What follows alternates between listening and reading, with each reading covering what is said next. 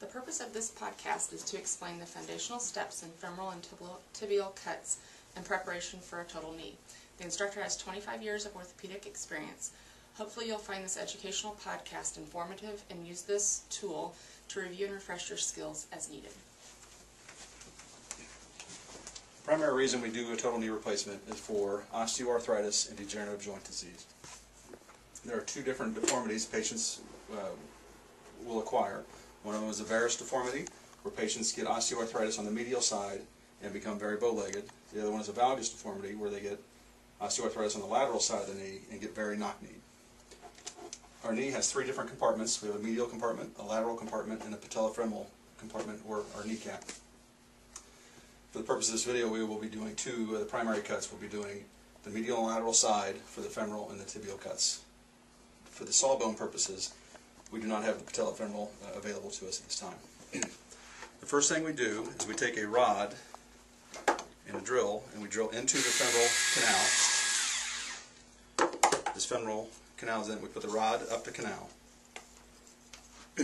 This rod is now going up the canal for the anatomical axis. So this rod is following up the canal. We are not on the same line as the mechanical axis. The mechanical axis is a line directly from the center of your hip through the center of your knee down to the center of your ankle. In order to achieve this cut, we need to align this first femoral jig at about 6 degrees off, because this anatomical axis and mechanical axis are not parallel. They're off about 6 degrees from each other. So we will, this first jig, as we put it on, very side specific. So this is a left jig for a left knee. We will set it at about 6 degrees.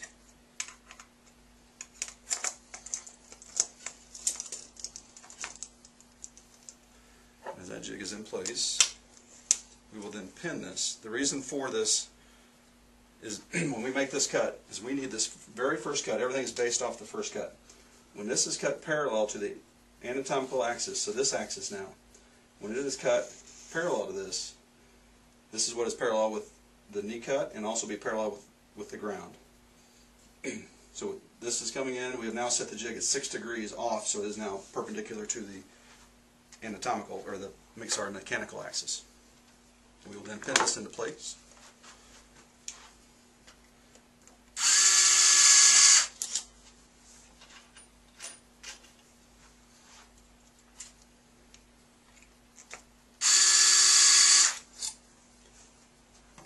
Once that is in place, we can now remove the intramedullary rod.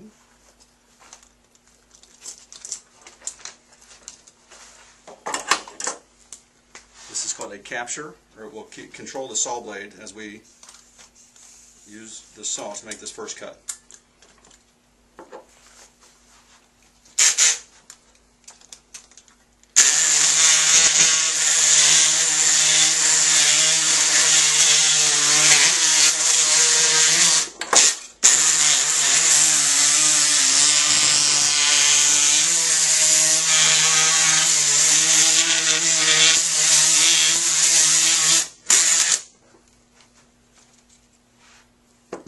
With that first cut, hopefully we have now made this parallel to the ground and 6 degrees off our anatomical or mechanical axis.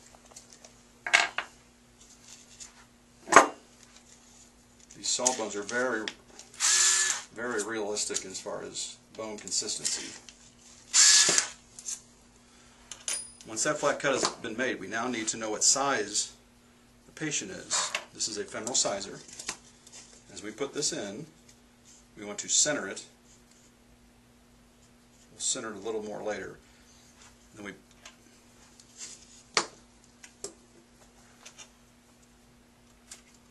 pin it into place.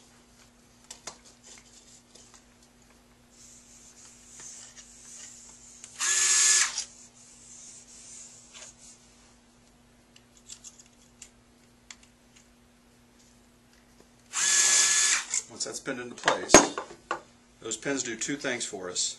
It will set external rotation for our femoral component, which will help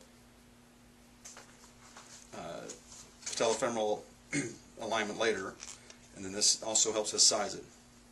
So we have a sizing device here, and then these pins will also help us with, you'll see where the femoral block is in.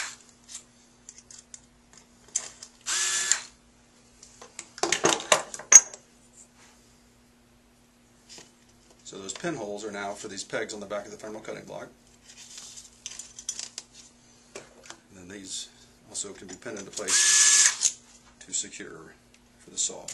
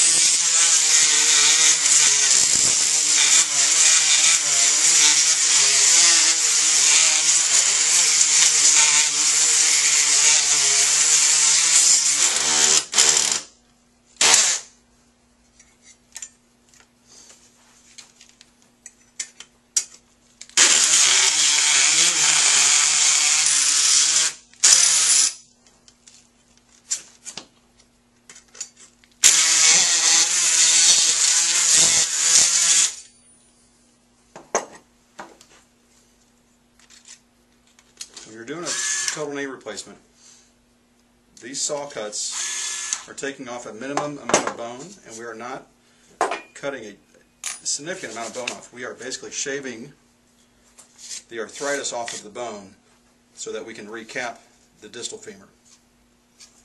All the femoral cuts have now been prepared.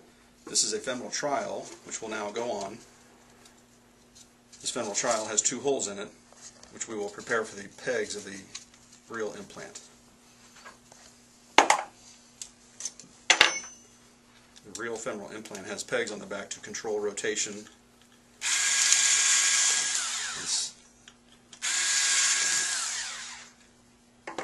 So the femoral component has now been prepared for.